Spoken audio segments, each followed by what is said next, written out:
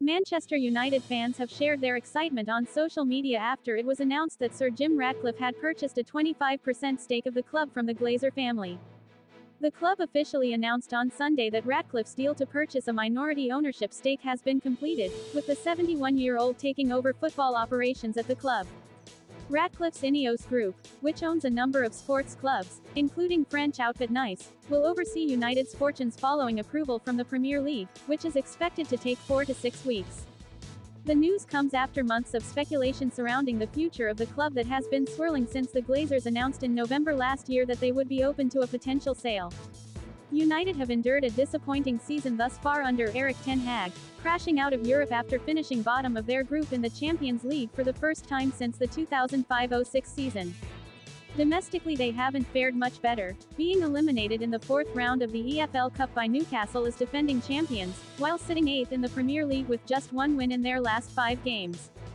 However, many supporters on social media appeared confident that any change to the Glazer regime will ultimately prove to be a positive one for the club as a whole moving forward. One fan wrote, "Sir Jim Ratcliffe 25% deal. For the first time in 18 years, there is light at the end of the tunnel for Manchester United." Another added, "All I ask is that Ratcliffe takes away all the bad decisions from Glazers. Give me a worthy sporting project." A further fan wrote, "Isn't what we wanted, but Ratcliffe having full control of football operations is huge." However, not everyone online was as universal in their praise surrounding the announcement.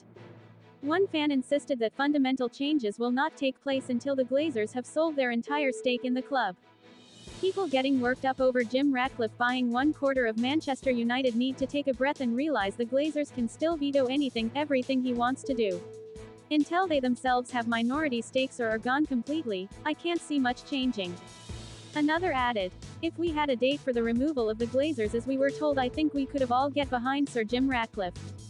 Of course we all want the Glazers out and not much any of us can do. However, I fear if we don't get that detail, people just won't get behind it." Meanwhile, Gary Neville welcomed the news of Ratcliffe's arrival but criticized the timing of the announcement. "Manchester United 2023 has been a disgrace to the end. The timing of this is truly awful and no functioning organization would even think about it. Anyway, all the very best to Jim Ratcliffe, and I hope he can somehow work out a way to get the club right again and back to being something respectable on and off the pitch."